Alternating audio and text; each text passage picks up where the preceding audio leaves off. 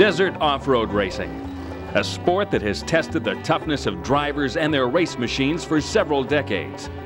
It's also tested the toughness of off-road spectators. After all, if you want to see desert off-road racing, you have to go to the desert. And because of the way these events are staged, after you see a competitor rush past, it could be quite a while before the next one comes by.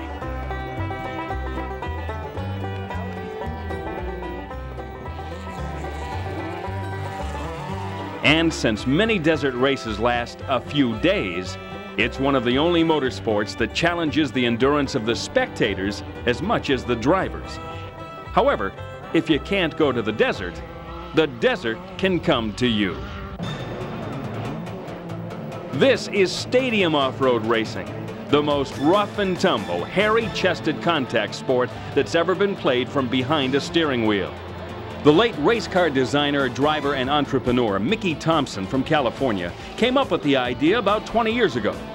But it wasn't until fairly recently that this kind of legalized vehicular assault became big-time sport.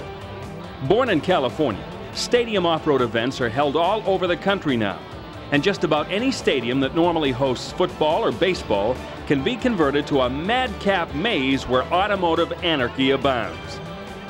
We recently visited Anaheim Stadium in Southern California for one of the many stadium off-road events that are held there.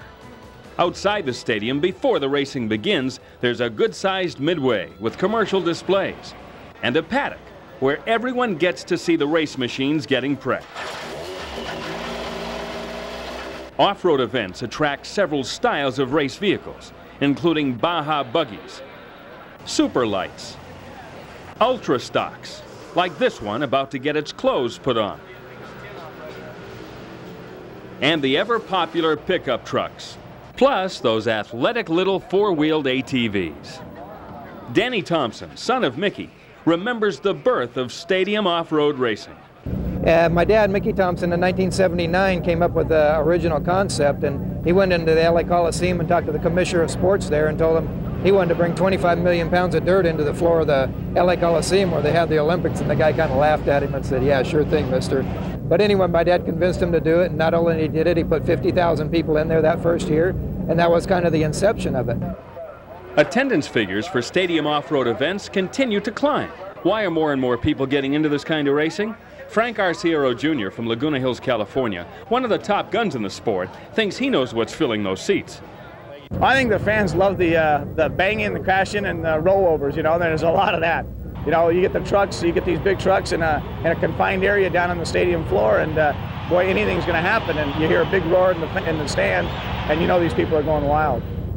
Just before the night's racing activities begin, the drivers roll their machines into the empty arena. Then the spectators file in and are invited to come down onto the track and get autographs from their favorite drivers. If there was ever a sport that kept the paying public in mind, this is it. After mixing and mingling with the fans, it's time to get down to the meat and potatoes. And the main event at any stadium race has to be the race trucks, driven by such notorious hard cases as Roger Mears, Walker Evans, Rod Millen, and Ivan Ironman Stewart.